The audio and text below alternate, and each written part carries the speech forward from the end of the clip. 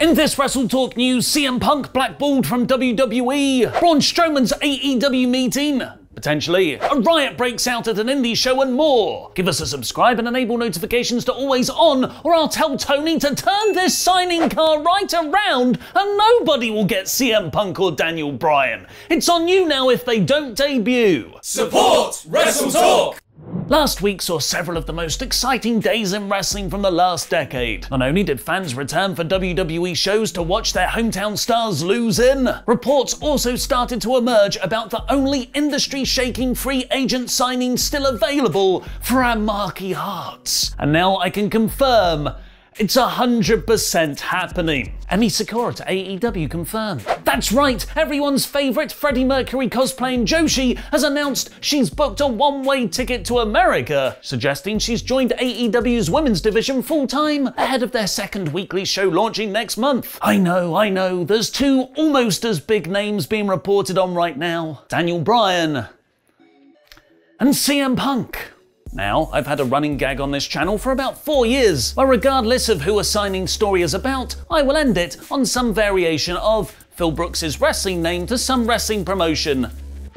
Affirmative. There have been many false starts over the years. Punk seemingly set to sign with AEW ahead of All Out 2019, his culture-changing stint on WWE Backstage, and that time 5-Star Wrestling offered him $1 million for a match in 2017, so close. So like I said on last Thursday's AEW Review podcast, that catchphrase will not pass these lips again until CM Punk is officially announced by All Elite Wrestling or turns up on Dynamite. With that in mind, let's have a look at today's stories. AEW co-executive vice presidents, the Young Bucks, have made their latest jokey update to their Twitter bios, with it currently reading, "Are the rumours true? I don't know. We just hope they'll take our finish well." 2 crying with laughter face emojis. They're of course referring to the rumours of Daniel Bryan and CM Punk signing with AEW and how they'll beat them. Back down, Bucks. Their first feuds have to be with Cody. It's the law. CM Punk would take Conan, who's been managing Santana and Ortiz in AEW as of late, recently said on his Keeping It 100 podcast that he asked AEW president Tony Khan whether Bryan really is joining the company, as he'd like to use him in the Mexican promotion he books AAA. He goes, "You know I can't tell you that." And then I looked at him and I go, "Bro, if that shows up in Chicago, that place is gonna melt." And he just smiled. So I think he might have, but he has not told me. CM Punk to wait. Oh, goddammit! That one's not even about it. If you head over to social media though, you might have noticed 1980s funk metal band Living Colour have started following All Elite Wrestling on Twitter, which is notable because they are the band that sings Punk's Cult of Personality entrance music he used in both WWE and for his brief UFC run, which he first debuted on the 25th of July episode of Monday Night Raw, returning from leaving the company at Money in the Bank 2011, exactly 10 years ago. Yesterday. Quick, cut to the sponsor. I'll be right back with an actual news story that says Punk is 100% signed. Before we get on with the rest of the episode, I'd just like to say a huge thank you to this video's sponsor.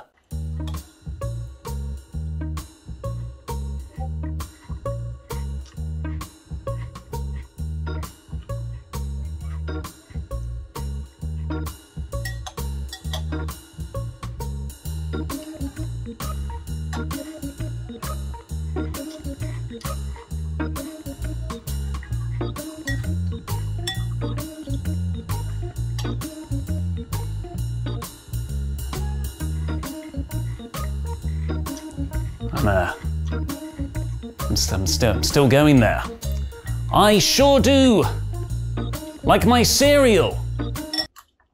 Magic Spoon, we're sponsored by Magic Spoon, which you can get $5 off on your order now by clicking the link below. I love cereal. Look at the size of my cereal bowl. It has the depth of 2 of your normal bowls, peasants. But about 8 years ago, when I decided to start being healthy, I stopped eating the cereals of my childhood. I had too much sugar in, void of nutrients, and I was swallowing too many free toys. Ever since, I've been eating muesli, dry, grown-up muesli. Well, screw you, nuts! Or whatever's in muesli. Because Magic Spoon has recreated the delicious cereals of your youth in healthy style. With 0 grams of sugar, 14 grams of protein for the muscles, and only 4 net grams of carbs in each serving and just 140 calories. Which means I just have 2 servings. You can try Magic Spoon in 4 delicious flavors. Cocoa, fruity, which I can't show because it will clash with the green screen, peanut butter, and my favorite because I've eaten them all now, Frosty. And they pair particularly well watching New Japan shows in the morning. So click the link in the video description below to grab a variety pack and try it today. And make sure to use our promo code WrestleTalk at the checkout to get $5 off. Or just go to magicspoon.com/WrestleTalk. And if you don't like it, Magic Spoon has a 100% happiness guarantee, meaning they'll refund your money if it's not for you. So please click the link below, magicspoon.com/WrestleTalk, or use the code WrestleTalk to get $5 off your order today. Just clicking that link helps support us here at WrestleTalk, so please at least check them out. Support WrestleTalk. Support Magic Spoon.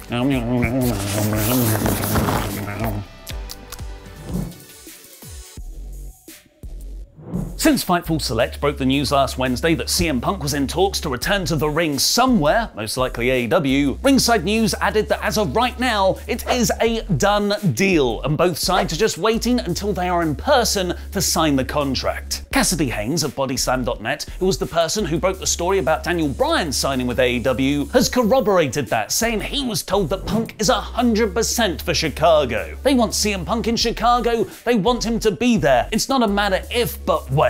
You know, they have Wednesday the 1st Dynamite, they have Friday the 3rd's Rampage, and they have Sunday the 5th's All Out. Would you rather Punk debuted for AEW on the Dynamite before the pay-per-view, as the big go-home angle to drive viewership for Rampage and buys for All Out? Or just have him as a surprise appearance at the pay-per-view itself? Whatever you think, tell me CM Punk to oh god damn it in the comments down below, because I'll be replying to as many people as I can for the first 30 minutes after this video goes live from out of nowhere. With Punk and Bryan's AEW debuts reportedly being a done deal by this point, the main question now is becoming how?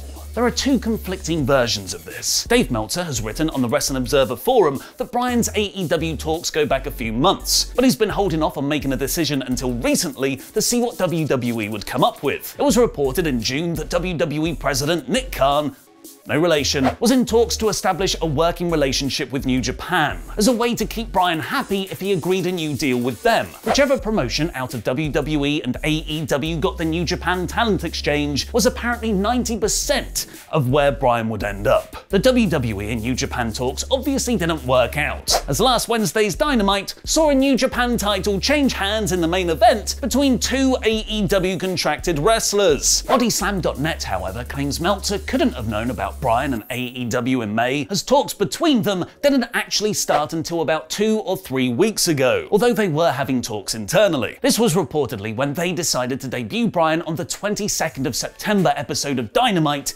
in New York, which was still the plan before the weekend. But as great as long-term booking is, the card is always subject to change, especially when CM Punk might sign too. BodySlam.net claims the Punk stuff happened after Bryan, which has kind of thrown a wrench into how they want to present everything. Now they've got to reformat everything to capitalize off this buzz, which might mean they bring Bryan's debut forward too. With CM Punk seemingly set for an AEW debut, it was speculated WWE might make a last-minute play for him. Not so, according to Ringside News, who claimed they were explicitly told by their sources in the company WWE has no interest in doing business with Punk. This ties in with reports over the last couple of years that Vince McMahon has blackballed Punk from the company. He reportedly immediately shoots down Punk's name in creative meeting pitches, saying he is not to be trusted and has serious issues, labeling him as the one man I just can't do business with, even when Punk's agent tried to have WWE return talks in 2019. But why stop at Bryan and Punk? More talent signing tease segues. Last Friday saw a bare-knuckle fighting championship show take place in Florida. Where else? With more pro wrestlers in the crowd than a pre-pandemic NXT takeover. The most notable of these was Braun Strowman, who was shockingly released by WWE last month, with the official bare-knuckle Twitter account posting a picture of Strowman joking he's their new signee, while Braun was wearing a fanny pack. You can take the guy out of pro wrestling.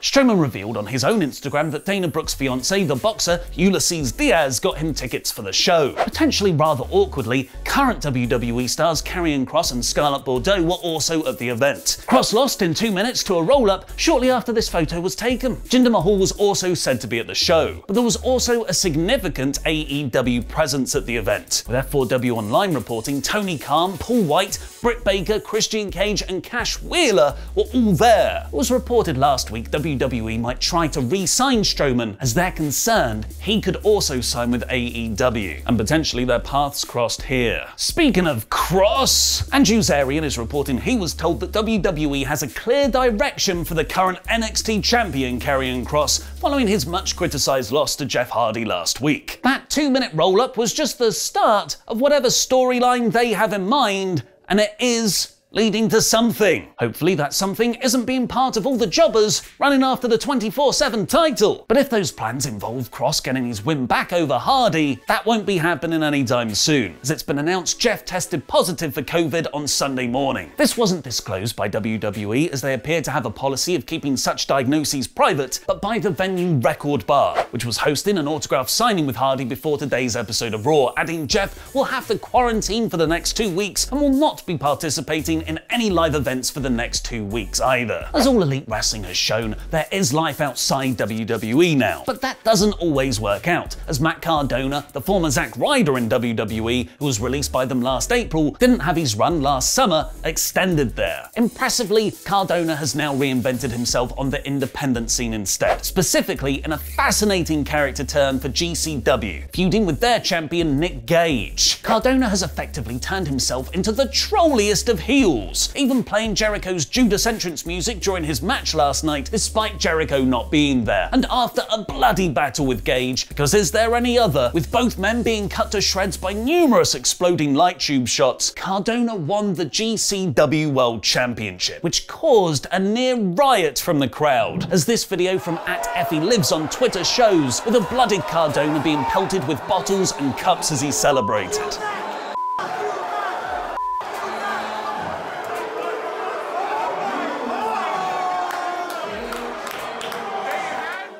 A scene that Dave Meltzer gave -5 stars, tweeting, "I'm sure people will make their lame excuses for it, or say how great the heat was, but this crowd reaction was such bullshit and such an embarrassment to the industry." A tweet which GCW immediately released as a t-shirt. And in another effective heel move, Mark Sterling is now teasing Cardona will rename the GCW World Championship the GCW Universal Championship. El Fakidor, Laurie Blake's Aleister Black, Malaki Black explained video essay is now live for everyone to watch on Parts Unknown, and it's already been widely praised, including by the man himself. So watch that video. It's really, really cool. Give him a like, give him a subscribe, give him a follow. You know, do what you can. Find him on Twitter on @elfakidor. That's with an F, El Fakidor. Give him a follow and you know, like the video, share the video. Really, really cool video. I love it when people starting to figure it out, and that's also why I did that stream back then, because now people are starting to think I'm trying to pull everything apart, and that's why I wanted to do it. So I'm really, really stoked that he did that, because it makes me appreciate the work that I put into.